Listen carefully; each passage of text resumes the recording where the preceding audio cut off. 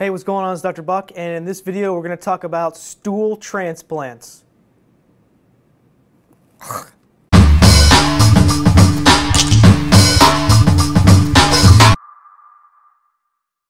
Hey, what's going on? It's Dr. Buck again, and in this video we are going to talk about stool transplant, but I know that sounds really disgusting, and it is. Actually, it's not as disgusting as you think, but it's still disgusting.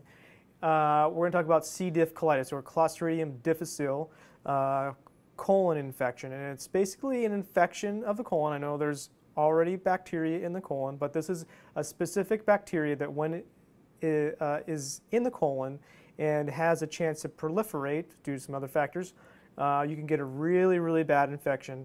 Most of the time, it's a hospital type of acquired infection or like a nursing home type of infection. And what happens is kind of a little bit strange, and this is why maybe you go to the doctor and you're like, well, just give me some antibiotics. Like, I have this cold, and they say, well, it's not really a cold. It's probably due to a virus. And you're like, screw it, just give me some antibiotics anyway. Well, this is why you do not want antibiotics anyway. Because if you get a dose of antibiotics and you don't need them, you could possibly get c-diff colitis. So what happens is you get a dose of antibiotics, either cephalosporin, fluoroquinolone, or clindamycin are the typical antibiotics that cause this.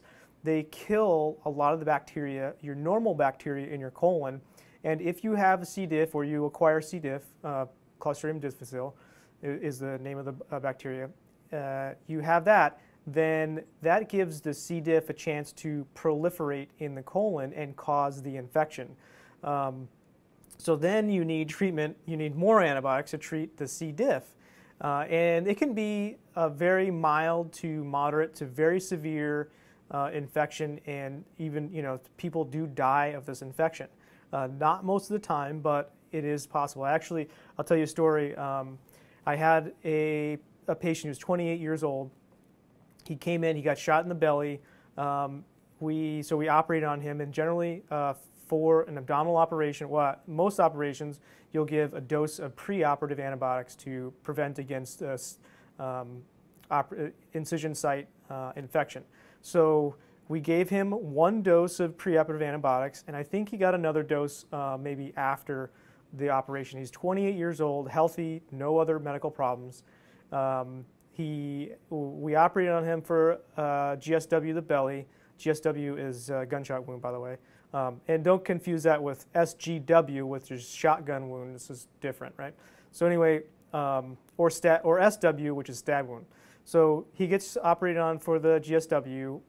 It actually didn't injure anything, so he really, you have to go and check, but in this situation, we couldn't tell if it was near his colon or not, the bullet track, and so we had to go check. It was not there, so we closed him up.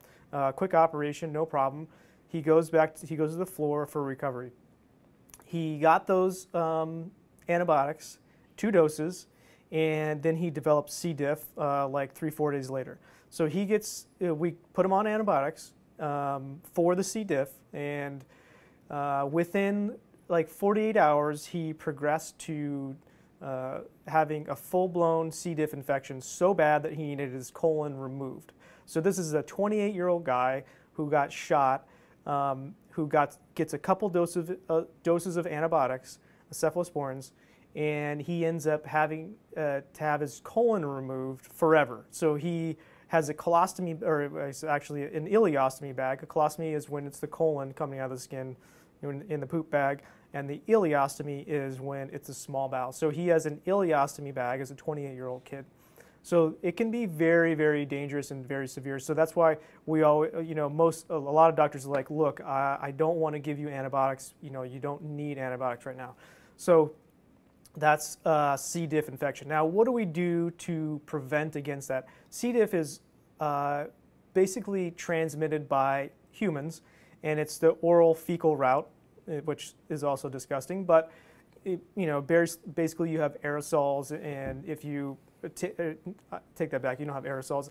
If you're handling somebody or something with C. diff, you can get it on your hands and you can transmit it to the next person. And most of the time, it's actually transmitted by the healthcare workers. So we go in to see one patient, we come out of the room, if you don't wash your hands, you still have it on you, you go see the next patient, you can give it to them, and then they basically, if you put it on them, they touch it and they're eating and stuff, and that's how they get it. So so the big push to fix C. diff is hand washing. That's the #1 prevention for C. diff. Of course, we do have antibiotics to treat it, mostly vancomycin and Flagyl, or metronidazole is the other medication. So those two medications are kind of the mainstay. I think Zyvox is also being used in kind of resistant strains of C. diff as well. So that's kind of the long and short of it. It can be a very, very serious disease, especially if you're elderly or you have other medical problems or you're immunosuppressed. You can essentially die from C. diff, and that is most of the time a hospital-acquired condition. It's really, not too often you see it out in the community. Like, you may get pneumonia when you're at home, and we call that community-acquired pneumonia, where you may get a hospital-acquired pneumonia when you're in the hospital. Then those are different bugs and different bacteria and stuff, and so. But most of the time, this is a hospital-acquired condition. So, yeah, I think that's about all I wanted to say. Just a quick run through C. diff. This is the #1 thing. If you do not need antibiotics, do not get antibiotics, because you can get C. diff. Okay, it's very bad.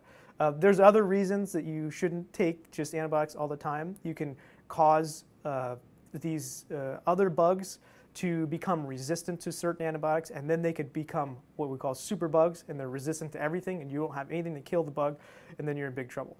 Okay, so the other treatment I totally forgot, is the stool transplant. And what you do for the stool transplant, these are for recurrent C. diff patients. They get infected with C. diff over and over, and you can't get rid of it, and you don't need to take the colon out quite yet. It's not quite that bad, but it's still a moderate infection. You treat it, they get better, they go home, they come back again with another infection. And this would be, you take a normal stool from another patient, and you then do a scope, okay, with the colonoscopy. This is colonoscopy. This is a hand gesture for colonoscopy, I guess. So if you guys see me do this on my videos, that's colonoscopy. It can be colonoscopy or rectal exam, okay? Whatever, or suppository. That's the other thing it could be. Anyway, so you do a colonoscopy, and you actually inject stool from another patient into the colon from the colonoscopy. So it's good, you don't have to drink it. You don't have to, you don't have to. That would be cool. Never mind. Oh, I gotta go. Anyway, that's C. diff. I'll talk to you guys later. Hey, subscribe. Bing, right there. See you later.